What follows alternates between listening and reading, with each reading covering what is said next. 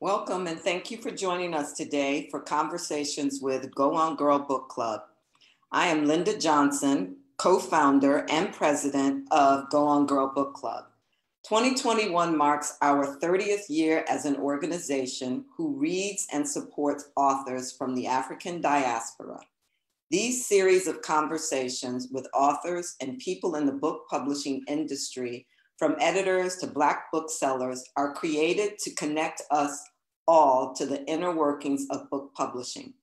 Go On Girl Book Club is a literary sisterhood of dedicated book-loving and reading women in 51 chapters in 16 states and 40 cities across the country, who read a variety of genres written by Black authors. Today, we are in conversation with Go On Girl Book Club's 2018 New Author of the Year winner, Naima Coster. We are so excited to have her with us today, and I am going to turn it over to Ileana De La Rosa, who is going to be having the conversation with Naima. Enjoy.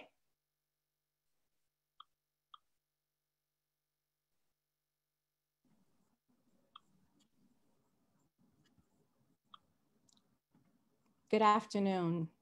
Naima Coster is the author of What's Mine and Yours, an instant New York Times bestseller, as well as the 2018 Go On Girl Book Club New Author of the Year award winner.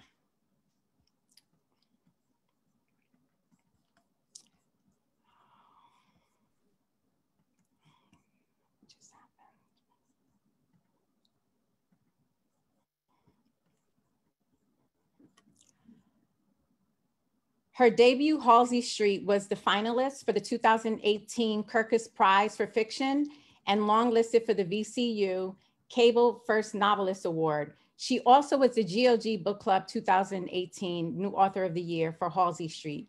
Naima's essays have appeared in the New York Times, Elle, Time, Quelle, the Paris Review Daily, The Cut, the Sunday Times, Catapult, and elsewhere. In 2020, she was named a National Book Foundation 5 Under 35 honoree. Naima has taught writing for over a decade in community settings, youth programs, and universities. She's currently affiliate faculty in the low residency MFA program at Antioch University in Louisiana. Naima tweets as Safista and writes the newsletter Bloom How You Must. She lives in Brooklyn with her family.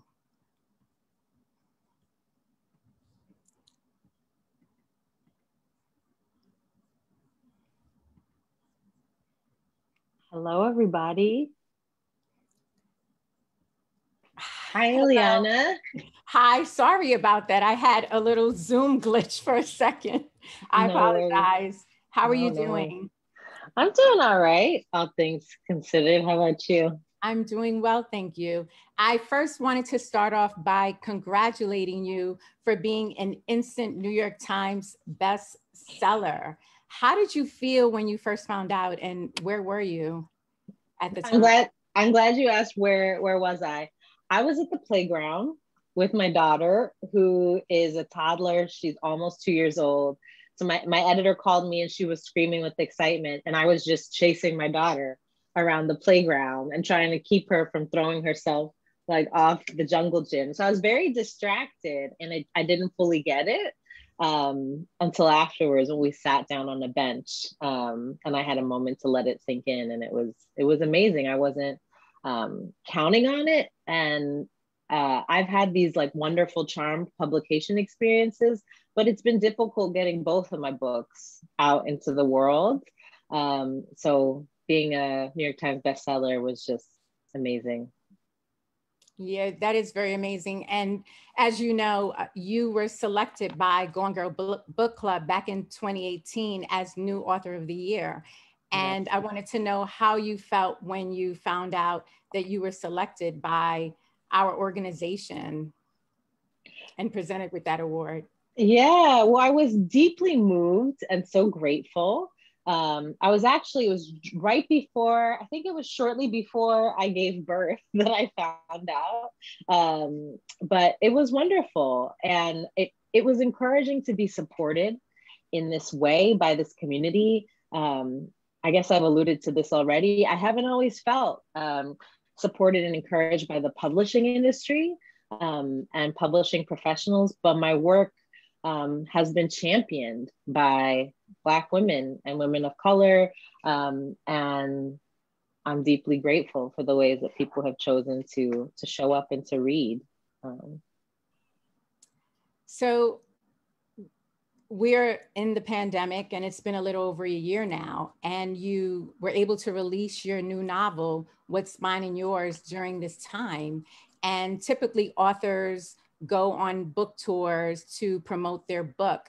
So in addition to the current virtual tours that you're doing, cities appear to be opening up. Do you think there'll be an opportunity that you'll be able to go on an in-person book tour soon? Or do you have any plans for that? I certainly hope so. There are no plans for it yet. There are a couple of literary festivals in June that there was a question of whether they would be in person or virtual. And it looks like they're going to be virtual for right now. So perhaps for the paperback tour, whenever that is, maybe in the UK, we'll see how things go, but there are no concrete plans yet. But I would love to get out on book tour. That would be really nice. I actually enjoyed reading the book very much, and it resonated with me. You and I have two things in common. We're both New Yorkers and consider ourselves Afro-Dominican. So I'll say, hey, Manita, how are you? Hey, bien, aquí. Yeah, great. Yeah, so I guess that leads me into, I want to just delve into the book because you covered so many different topics and different themes. As a New Yorker, you may be aware that the New York's public school population is very diverse, one of the most diverse in the country. However, it's in terms of the school system, it's highly segregated by race and class. And I'm wondering if that inspired you to write about school integration in your book? Mm-hmm. Yeah, well, both of my parents were actually New York City public school teachers. They were educators. And I went to New York City public schools, a public school, until I was about 12 years old. And my school was mostly other Black and brown kids in Clinton Hill, Brooklyn, commuted from Fort Greene. And then when I was 12, I was a scholarship kid at a private all-girls school on the Upper East Side. I did a program called Prep for Prep that takes high-achieving kids of color who meet certain income requirements, their families make below a certain amount, and places them in private school. So I had this wild experience of remaining in New York, but going to two different New Yorks, like the world of home and then the world of the Upper East Side, the world of my extended family, and then the world of school. And in What's Mine and Yours, I think I channeled a lot of the feelings and observations that I had as a young person who felt aware of how lonely my position was, the kind of scrutiny that I was under from peers and from teachers, and also the pressure of having that kind of opportunity and all the things that come along with it. I felt very much as a young person that I had to prove that I belonged in the school that I'd been admitted to. And it's been a long process of unlearning that. So a lot of that went to the character of G. Yeah, so that's a good point to just delve into the topic of race, which you cover heavily in the book. And G has his experiences as a Black kid in a predominantly white school. And then we have Lacey May's daughter, Noelle, who's also at the school. And my question, I would like to know, when you developed the three characters, Lacey May's daughters, they all presented differently, although they both had the same parents. What went into developing those different characters? Mm-hmm. Yeah, well, I was thinking a lot about my Caribbean family. So my mom is from the Dominican Republic. My dad's family is from Curacao and from Cuba, but he was born in the United States. And so culturally, many of the things that I got from him were, related to the experiences of a Black American man growing up in New York City in the 50s and 60s. So I felt that in my own family, there were people who navigated the world very differently based on their color, based on the way that they were seen. And my family is one where siblings move through the world very differently and have very different experiences. And so I wanted to write about that. In the book, it's a little bit different because one of the sisters, Noelle, is white presenting. And that's not the story of my family, but it is a story of many Latinx families. And so I wanted to explore that, like what kinds of tensions can exist in a family when people identify differently, and also how the way that you're seen and the way that you see yourself don't always align. It's the white presenting daughter in that family who is the one who longs the most for a connection with other people of color. I found that to be very interesting while reading, because Noelle is the one who gravitated towards G, although her mom, Lacey May, was really adamant about keeping the school separate and not having her daughter interact with him.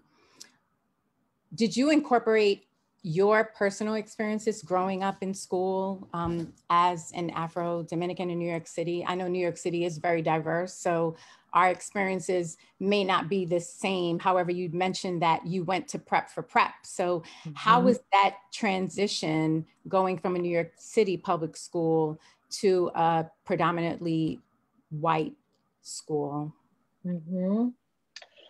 Well, I mean, it was rough. It was rough. I was 12 years old, which in my mind, I thought, like I'm a big girl now, but now as a mom, I know how young that is. It was very difficult. It was difficult being an outsider in terms of my race. It was also difficult being an outsider in terms of family experiences. I felt that in my family, there were experiences that my classmates didn't have. So experiences of people dealing with violence and experiencing violence in their neighborhoods and in their homes, people struggling financially, issues related to migration, all of these things that I started to feel in that school were shameful and were the sorts of things that should be hidden or kept secret, which I think is partially why I turned to books and to writing, sort of to express the things that were facts of my life and facts of the people around me, to understand without shame. And then fortunately, like I graduated and I went to college and was able to have community. And I did have community and connections in the school, but it was a predominantly white environment. It was also a really wealthy environment. So as like a 12-year-old girl from Brooklyn, I was like, oh, all white people are rich. And like, because that was my experience, I was like, they're all very, very wealthy.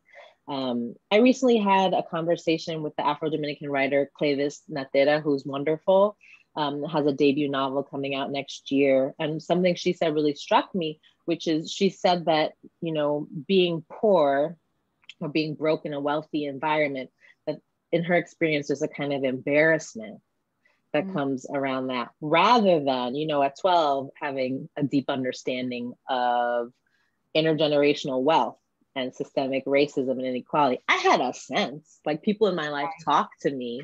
But I think as a little girl was very much like, well, now that I'm here, I will go to college and become a doctor and then be rich and then move my whole family up to the Upper East Side. Like that was the 12-year-old fantasy that I had of what it meant to have this opportunity and to lead a good life. That's no longer how I think about a good life or what I want for my family or myself. But I think that question of what makes a good life, who deserves it, what needs to be covered up so that you can be in the spaces where that's possible are themes very much in this book and also in my first. I agree. You talked about violence, and in the book, there's a part where G experiences violence in the school because, not to spoil, but the book has been out. So hopefully our audience has read it. If not, definitely pick it up. It's a great read. The students have an issue with the integration and they beat G up, and he has to deal with this. And, you know, his mom is trying to understand, and Lacey May is against integration. And I just wanted to understand, or if you can explain, Robbie, who's her daughter's father, he's Colombian. And I was trying to understand the intricacy of how, you know, Lacey May does not see her daughters. She looks at being, I guess, Colombian or half Latina different than just Black or a minority. And I know that that's a prevalent theme amongst a lot of Latinos, where they separate themselves from just being Black. I did see that you refer to yourself as Afro-Dominican. So, and I do as well. Well, I typically say I'm a Black woman who's Dominican, but all along the same lines. And I just wanted to know, like, what are your thoughts on why there's this distinction when in all actuality, we are all, you know, minorities in a sense. And I know Noelle, she's passing, right? So she could go that route, but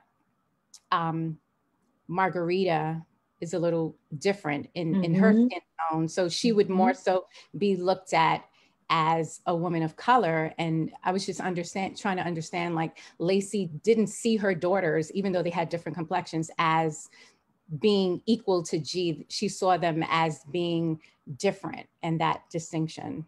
Yeah, I mean, in my experience of Dominican Republic and in Dominican history, right, like anti-Black racism and colorism are real, and have perpetuated violence and death in the Dominican Republic. And I think that growing up, I was in an interesting position because I had my Dominican family, and DR definitely a part of the African diaspora, but a place of deep denial about that heritage. But then I had my father, who was born here, who is dark-skinned, lived the life of a Black American man. So I think that his presence in my life perhaps made me much more attuned to the anti-Black racism in my family, of my family of Black people and Black Dominicans,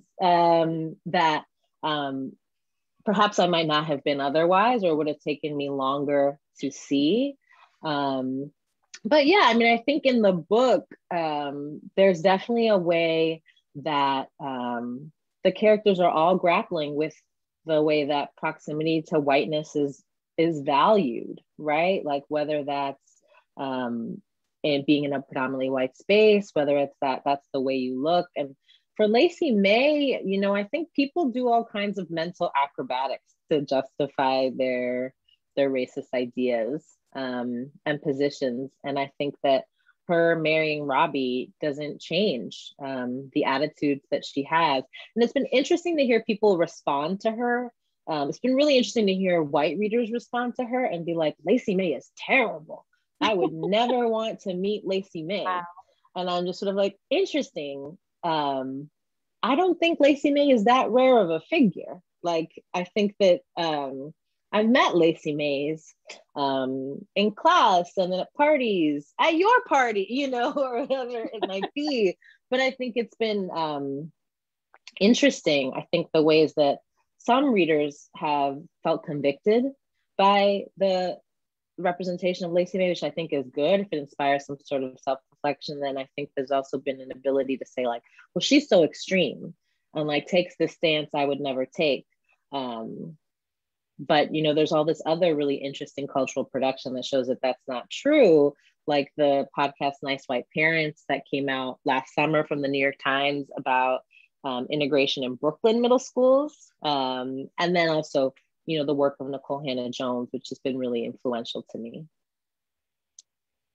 That's interesting. And thank you for sharing that. Yeah. I wanted to delve a little into, aside from writing, this is your second novel, you write a lot of short stories and different articles. And I came across your most recent article that was published in Elle, titled Becoming a Mother While Estranged from Your Own. And one of the quotes that stood out to me when I read the article was, "The ending you could not give yourself, you gave to your characters." And I wanted you to expound a little on that. Mm-hmm. Well, one of the things that I wrote about in that essay was maybe a difference in the way that I see my work and the way it lands with some people. Like, something that I often hear is like, oof, like this book is heavy. And I'm not out here saying like, it's light, like, but it's heavy, and, like the ending is tough. And I was so struck by that because I think my ending is really hopeful. So, I write about flawed families. I write about families that have endured tragedy or difficult circumstances and have to figure out how to put their lives back together. And one of the things that's important to me is to write fiction that reflects how brutal and difficult life can be, but how people still live on and find connection, and try to do right by one another and still miss the mark, but there's still tenderness and love. And so, I think that I'm estranged from my parents, but not from my extended family, thankfully. And so, I think that when people try to hold on to tenderness and love in spite of difficulty and loss and trauma, I think that that's miraculous. I think that that's a triumph. It's maybe not the triumph that some people want to read about, like a 180 victory story where like everything is intact and everything is restored. But I'm really interested in asking the question, like, what do we get to keep? And what do we get to repair? Maybe not everything, but maybe there are some things in these very special familial bonds that we get to repair. And that work of repairing is actually miraculous. And I you use the word hopeful, and I'm hopeful that as time goes on, you're able to reach a great point as well within your own life, be it no longer being estranged, or if estranged is the best place where you need to be for yourself and your husband and your daughter. I just wish you the continued best with your life in terms of the path that it takes with regard to that. Oh, thank you for that. You're welcome. Where do you draw the characters in your book from? And I ask that because they were all so different. Their backgrounds were different, their personalities. There were just so many different things going on in the book. And as I was reading, I was like, oh, wow. And this sister is doing this and that one. And then the two moms were, ultimately they loved their children, but they had their own inner issues. And, there was just so many different parts and layers to all of the characters. And I'm curious to know, where do you draw that from to create all these different characters? What's the inspiration behind all of that? Well, I think that creating the characters feeds off each other. So I do a lot of writing before I start writing a novel. Like for this novel, I spent a lot of time just writing about the characters. I wasn't writing scenes. I wasn't writing chapters. I was just writing about them. I was like, what do they look like? How old are they? And the most important thing that I wrote was, how do they feel about all the other characters? So sometimes I think we think of character as like a set of innate qualities. Like we know who someone is if we know that they're shy or assertive or sensitive or talkative or whatever. And I think that that's certainly true. But say for, my character Jade, if I write about how she feels about her son, And if I write about how she feels about her partner and write about how she feels about herself, that's also a way to get to know her. And for the sisters too, if I write about the way that the baby sister Diane feels about her two older sisters, Margarita and Noelle, and then how she feels about her mother and her father and her stepfather, then like this complicated person with a set of relationships emerges. So I think a lot about characters in context to one another. And for each of them, you know, I thought about the two mothers first. They're the ones who came to me for this book. I wrote a short story about Lacey May before I knew that I was going to write this novel, before I was like, you know, she didn't come to me as like the woman who would oppose the integration effort. She came to me as a woman who was struggling to keep the heat on for her three girls. And I wrote a short story about her called Cold that was published in the literary journal Quayle. And then Jade, I knew that I wanted to write about a woman wondering whether she was pregnant after the murder of her partner, because I heard about a woman in that position from my husband, and I thought, what a difficult position to be in. Like, what was this woman's life before, and what a difficult question now, this question of a pregnancy, and how to understand that pregnancy. And so I started with them and their situations, and then who they are and what they want sort of grew out of that. In terms of where it comes from, I don't know. Like, you know, like it comes from paying attention in life. Like it comes from observing other people. I think there's a part of me in each of my characters, but in terms of where it really comes from, I don't know. Like, I think that's maybe like the mystical, you know, part of writing where you just like channel something, you know. Your creative side is hard work. Yeah. So in the book, you do talk about food. Robbie, that's what he worked at with Lynette. And I wanted to know, what was the inspiration behind the significant food choices in the book? You mentioned Devil Foods cake, lemon bars, pimento cheese, and things of that nature. Mm-hmm. Well, part of it is like, how do I make writing fun for myself? It's like what are the things vicariously that I get to do through the fiction? And I think one of the pleasures is writing about food. That's not a very deep answer, but I think it's one of the pleasures of writing and reading. And when I was a college student, I took a nonfiction writing class with a writer named Ann Fadiman. And she did this assignment with us called the Yellow Pages assignment. Maybe it was the White Pages assignment. It was the White Pages assignment, where we had to find a business in the White Pages, contact the owner, and then interview them. And I interviewed a baker in the city of New Haven who was very kind. He picked me up at 4 a.m, and I spent the morning watching him work in the bakery. And I wrote a piece about that when I was maybe 20, 21 years old. And it always stayed with me, like watching him work, like the physical nature of the work, how wonderful everything was. At the time I was vegan, but I was like, I have to eat these croissants. So like I tried all the things that he made, and it just stayed with me.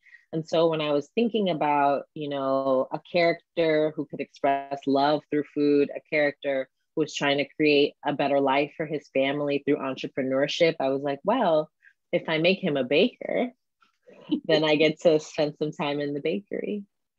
And write about food, right? Yeah. So just to make a little shift away from the book and get a little more personal, do you have any favorite writers? Mm-hmm. And yes. who you want to name? Just a few quickly. Okay. A few of my favorite, like all-time favorite writers, I'd say, are Edwidge Danticat, Jesmyn Ward, Angie Cruz, Toni Morrison.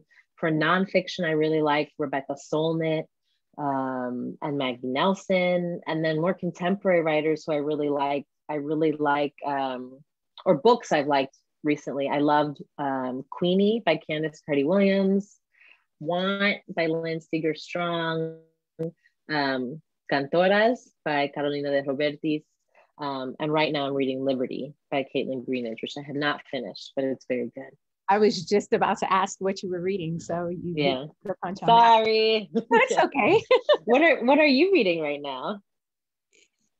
You know, I just finished reading What's Mine and Yours, and the entire book club is going to kill me for this one because I should know the title at the top of my head of the new book, which we're reading for the month of April. So I have to get right back to you. They're all like shuddering right now, I'm sure. No, like, no. Remember the title of the book. No. I'm sure it'll pop up in the chat. Definitely someone will say something about that. So I know you're originally from Brooklyn, and you spent some time in North Carolina, and the book takes place in North Carolina, and you're now presently back in Brooklyn. So do you prefer city life or Southern living? Oh, that's a hard question. I mean, I lived in Durham for 3 years and I really loved it. Like it was a culture shock when I moved, and then I grew to really love it. The reason that I came back to New York is because my family's here. You know, my aunts are here, my cousins are here, my godmother's here. And I wanted to be with my community for when I became a mom. And even with the pandemic, that has been a good choice. Like even with the isolation and difficulties of the pandemic, and being in an apartment rather than a house, like it's been absolutely worth it. But I grew to really love North Carolina, and I started the book after I left. And so that was also a way to keep, you know, the different places I saw and the sites close to me. So you're correct. The book is When No One Is Watching by Alyssa Cole. Shame on me. I'll be cracking that open tomorrow. Yeah, you've got time. You've got time. Reading, yes. It's our April book. So I'm actually looking forward to it. It's been getting good reviews as well. So you mentioned, even though it's during the pandemic and you were here in New York, it was better being with your family. How has dealing and coping with the pandemic been? Leaving North Carolina, you had more space, and now in an apartment, and you know, New York City was hit really hard. How was it working in your space and just trying to navigate during the pandemic as you were working on a novel and just day to day with your daughter and just trying to survive? I mean, it was bad. Like it was really hard. You know, my aunt was caring for my daughter before the pandemic, which was really beautiful. And then that stopped, and I was on deadline for What's Mine and Yours. My daughter was under a year old, and I was also teaching. And my husband was a part of the city response during the surge. So it was really tough. It was a really tough and intense time. And a friend recently said this thing to me that I thought was so moving. She was like, you know, that saying, it takes a village to raise a child. And she was like, part of the stress and hardship of contemporary motherhood is that, you know, an individual mother is expected to be a village. And I definitely felt that way during lockdown. Very isolated, very difficult. And then also doing this work of writing at a time when we were talking about essential work, and there was like nothing essential about my fiction writing, you know, but I had to do it. I had to do it not only because I was on deadline and I was under I had a contract that said I had to do it, but because writing is a part of who I am and it's part of how I know how to live. So it was also a time that it was very difficult to make space to honor my own kind of needs and requirements for something that isn't essential. And it isn't essential, like it is, I think, powerful and influential and meaningful, but is different than say working in healthcare. So I have, you know, it was a difficult time practically, but then also in terms of like my reckoning with what it means to have chosen to spend my life making things up and writing fiction. And doing a phenomenal job at it during the time. Thank you.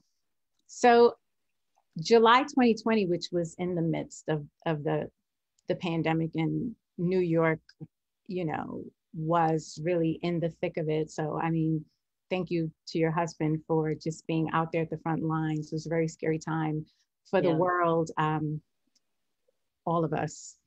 You wrote an article in New York Magazine titled "How to Write When You're Not Sure About Anything."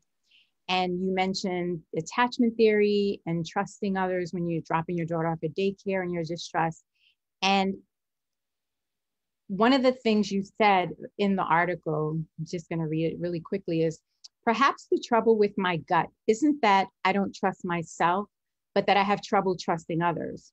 Unlike my daughter, I don't believe the world is a safe, secure place. And surely it isn't, as many of us knew long before the crisis of COVID-19 and the tragic murders of Breonna Taylor, George Floyd, Ahmaud Arbery, and Rayshard Brooks. In an uncertain world, books have offered me great solace. And I just wanted to ask you, how are you feeling about everything that continues to go on in the world today, and having a young child that is growing up in this world? What do you think you'll be able to provide to her just to help her navigate all of these things that are happening? Oh, that's a good question. I mean, I think about it every no, I think about it every day. And like, this may be a question where, like, although I am a novelist, I feel like this is a question that I like want and need help from elders on. Like, like one of the things that's important to me is making sure that home, like how many things I can control. I can control what my home is like. And Caitlin Greenidge actually wrote a wonderful piece for the Times magazine at the end of last year about one of the first Black women zookeepers in the country, I think in Baltimore. It's really wonderful. I forget the name of the woman, but in that article, she writes about how this woman was a mother and the power of motherhood, because you can create a family where you have a lot of influence. I think about that all the time in my daughter's life, like how much power and influence I have over how she understands herself and the world. Maybe parents of teenagers out there are like, just wait, but like, as for right now, I have quite a lot of power. And so I think a lot about how to make home a place that's nurturing and that's safe, and where she learns like what she deserves and what she's entitled to, because the world won't always reinforce that, might work to undermine that. So I think a lot about that, but I also think like I have a lot to learn about how to equip my child. And I feel like I learned by talking to elders and to other mothers. I don't know entirely like what to do or how to process. So I feel that I turn to others quite a lot for guidance, actually. And you mentioned that you have a large support system here. You have your aunts and your godmother. So I'm sure that those women in your life will be able to assist and guide you, and they're considered a part of your elders. Yes. I assume. So that's a great thing. To shift. Oh, Mary Wilson, that's great in the chat. That's the name of the first Black zookeeper that Caitlin Greenidge wrote about. Mary Wilson. Oh, and yeah, there's a link as well. It's a great essay. Definitely, I'm going to read it. Thanks for sharing that. When did you know that you wanted to become a writer? So back to basics with the questions. Yeah. Well, it's interesting. I think I knew from a very young age, but I think it took me a while to be honest about it and really admit it to myself. So, I was an avid reader, and I often wrote to imitate the books that I loved. And so, I have a box in my office filled with papers and notebooks with short stories and novels. And it was mostly fiction that I wrote. Like I journaled a little bit, but I wasn't a big journaler. I wrote some bad poems, but I wasn't really a poet. It was always fiction. So it was very important to me. And I wrote my first book in high school. I wrote a collection of short stories that I like bound at Kinko's and saved. But when I went to college, I declared that I was pre-med. And I even applied to med school. And I think that, and got in and then didn't go. And I think that that was because I didn't feel that I had permission to sort of chart this creative path when I had so much opportunity before me, sort of like had, I could do something more like stable and secure and, you know, make choices that people for generations in my family before me would have loved to be able to make. And then I was like, I'm going to write fiction, you know, like it took me a long time to admit that to myself. And fortunately it's gone well. I'm grateful for that. But I knew that I was going to do it no matter how it was going to go. Like, you know, I wasn't like, I'm going to do this because one day I'll be a New York Times bestseller. Not at all. That's like a recipe for unhappiness, I think. But I did it because it was how I wanted to spend my life and my time. But it wasn't until I was in, I think, my mid-20s, early mid-20s, that I was like, this is the thing that I'm going to really devote myself to. Wonderful. Are you, just to segue into continuing with discussing your writing, is there something else that you're working on now that you can share with us? Mm-hmm. I can share what my dream of the third novel is. And it's also like the book that I'll write. Like there's some writers who have like dozens of ideas they pick up and put down. I'm not that writer. I don't have dozens of ideas. Maybe I do, and I decide to put them all in one book, which is how you get a book like What's Mine and Yours, with different timelines and different characters. But I sort of just commit to the idea and then think that once I'm in that situation or premise, there's a lot of room to look around. So this is the book that I will write yet, although I'm still in the dreaming phase. I want to write a book about two lifelong friends who are both pregnant at the same time and decide to move to the same Brooklyn neighborhood to be near one another and raise their girls together. But then once they give birth, all the differences in their lives become all the more apparent. They're in really different marriages. They've made really different choices. One of them is really wealthy and a travel writer, and one of them is broke. And becoming mothers make them confront all of the ways that their lives have taken different paths. And then they decide to put their daughters in a nanny share together, and all kinds of things happen. I can already tell I'm going to enjoy reading that one as well. I hope so. Yeah. So I have a question that came in, and it's, has there been a novel that you've read that most resembled your own life? In other words, has there been a novel that most reflected a piece of your experiences? Is there room for new novelists? Yeah, I love this question, because I think that that's one of the amazing things about fiction. Like you can see your life reflected in perhaps a really unlikely text that speaks really meaningfully to you. I think the first book that really happened for me big time was Breath Eye's Memory by Edwidge Danticat. Like that book, I read it when I was 14 or 15. A teacher gave it to me. It's set in Brooklyn. It's about a Haitian woman and her daughter. It moves back and forth between Brooklyn and Haiti. And it was the first book I read that was really interested that I understood was interested in national history and how that really informed the life of one family, and how like familial memory of what happened in like the last place, the former place, is always present in the new place, like as an immigrant story, as a difficult mother-daughter story, as a story of coming of age. That book was huge for me. And I think that there are a lot of parallels between my first book, Halsey Street, and Breath Eye's Memory that weren't intentional. But I like to think that book is speaking to Breath Eye's Memory. And I was honored to learn that Edwidge Danticat has actually read Halsey Street, which was given to her as a gift by a family member. So I was very honored when I learned that. Oh, that must have been an amazing feeling to have that experience. Yeah. So this is your second novel, and we want to know, how can the writing community rally around you. It's a pandemic at this time. So what type of support can one give you during this time? You're not really able to do in-person book signings and things of that nature. So someone would like to know how the community rallies and shows support for you, in particular during these times.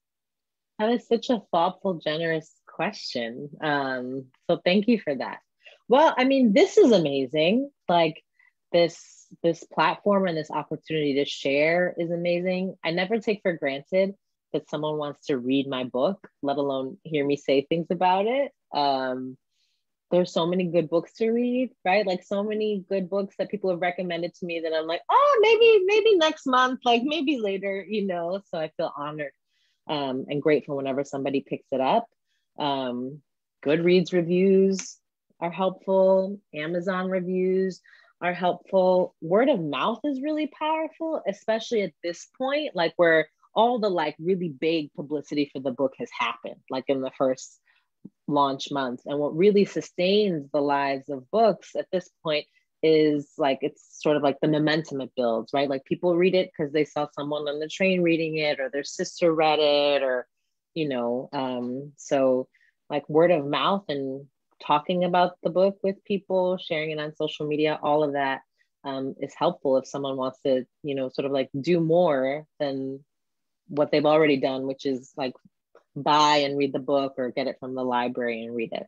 So I appreciate that. And I think also, you know, like continuing to buy and support and read books by women of color, like even if it's not like my book, you know, like as a sort of like we vote with our dollars. I was part of an event last night where someone was like, borrow books by white authors from the library and like buy books by people of color at your independent bookshop. And like people do what they can, right? And many people get all their books from the libraries, and our library systems are great. But I think that, you know, we vote with our dollars, so as much as we're able to do that, if we are, it's a good thing. I agree. And for authors. And as you know, Go On Girl Book Club, all of our books that we read throughout the year are written by minority authors. That's one of the things that we pride ourselves on, just to support people like you. And I'm looking forward to getting the reading list committee to get this book on our list as well. I'm going to push for it because I really enjoyed Halsey Street, as obviously all of the members did. So I wanted to ask you, if you could have your own book club.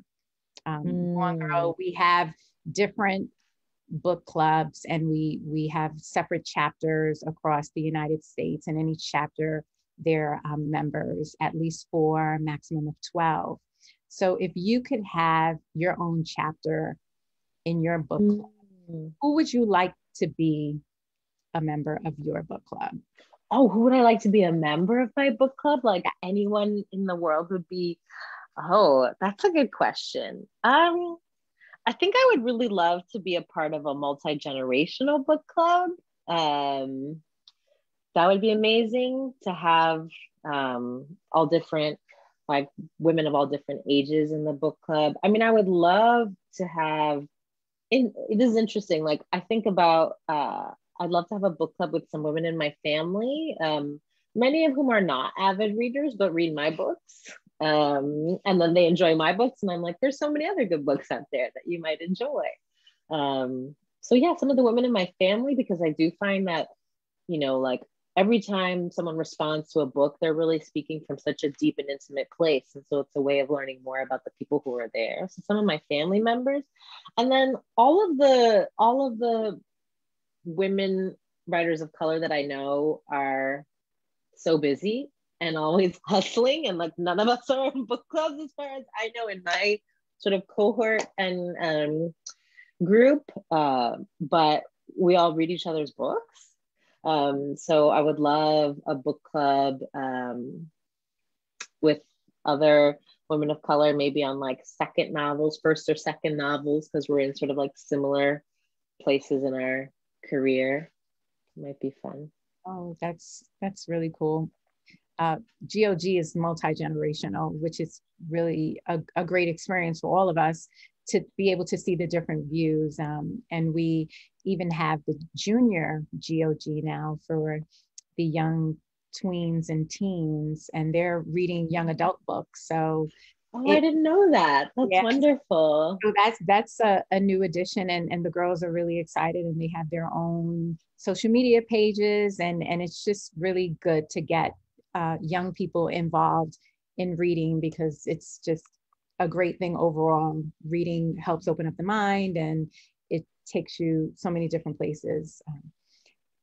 If you could have a one-on-one conversation with any writer, living or dead, and you've probably heard this question before, it's a popular one, who would it be and why?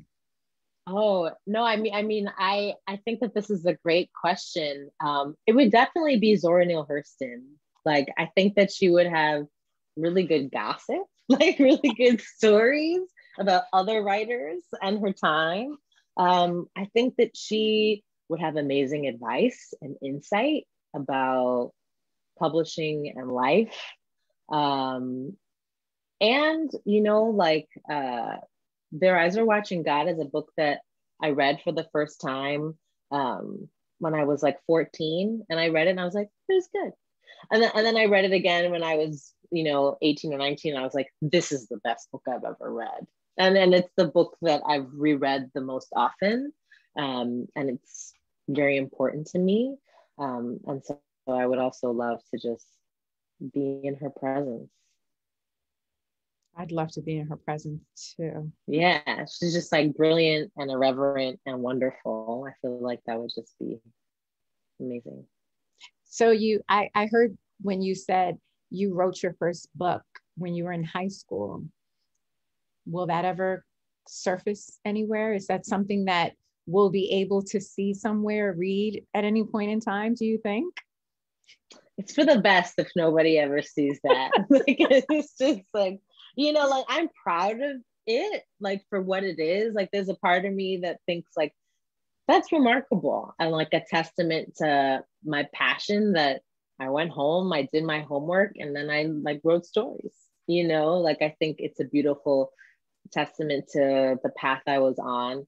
In terms of how good the stories are, like, it was just it was me figuring things out, and like I think about, I'm not an athlete, but I think about writing as like working a set of muscles. So it's like I was training, like I was practicing, I was working muscles that I use now as a writer. But the stories, they're not gold. You're probably being a little hard on yourself. I'm sure people like myself would most likely enjoy reading it. Thank you for that. Something to consider down the line. It could just be something that you maybe blog about or just throw out there for us to just enjoy, maybe hold us over when you're done with your third novel and beginning on the fourth one. I appreciate that, Liana. So I guess we're pretty much winding down the conversation, and I really wanted to thank you for taking the time to join us this evening. We all enjoyed Halsey Street. What's mine and yours is I kept on flipping the pages, and I really enjoyed it. And I'm standing right now a little, and I'm not that type of person, but I was very excited to have the opportunity to have this conversation with you. It really means a lot to me to be able to share this moment with you. So I wanted to thank you for that as well, and giving us your time. And we definitely look forward to your future works that you have. Thank you so much. This has been my pleasure. And I really appreciate hearing that, because one of the strange things about these virtual events is that there's so many people who I can't see, and it's not like a bookstore event where someone can come up to you and say like, the book touched me in this way, or this relates to my family story, or I'm a writer too, or whatever it might be. So to be able to see your face and hear your voice and have that connection sort of beyond a DM on Instagram or an email, although I appreciate those too, there's something I think really special about seeing and hearing the person. So I appreciate that. I mean, you can ask anyone. I loved Halsey Street so much. And I think it was just, you know, I connected with it in so many different ways, and just reading about the differences, you know, the mother and Penelope and Mireya and their relationship, and, you know, the relationship with the dad, and just so many different things we don't have time to delve into on that, but it really touched me. So when I found out that you had another novel coming out, I got really excited. And then when I found out that we were having a conversation, I said, can I do it? Oh, I love that. This is my first conversation. So I was a little nervous at first, but then I said, you know what? She's my manita, and I'm just going to go on there and chit chat with her and have a good time. So you did an amazing job. Thank you for all your care and thoughtfulness. Thank you. I appreciate that. So with that said, everyone, What's Mine and Yours is available at all of the local bookstores. It's available online on all of the different platforms, and you can even access it at your local library. I suggest you go out and read it. And in order to support Naima, write a review on Goodreads, Amazon, or any other platform, just to help boost her strength in numbers. And as Black women, and men, I'm sure we have some men out there, we just need to continue to support one another, especially during these trying times. So I want to thank everyone for joining us. I hope that you all have a wonderful evening and a blessed weekend. Thank you so much. Yes, thank you everybody for being here. Okay. Thank you, Go On Girl. Good night. Good night.